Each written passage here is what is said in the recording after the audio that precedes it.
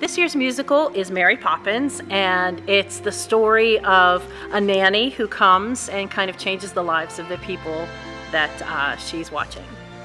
The two most exciting things about the play are, I would say, the special effects are going to be really, really interesting. We'll be flying at least one of the characters, and there's all kinds of crazy things that happen on the stage that look like magic. And just the music, it's so much fun, and it brings back everybody's childhood, I think. So there's a dance audition on Thursday, October 20th at 4 o'clock, and that's for people that would like to be featured dancers.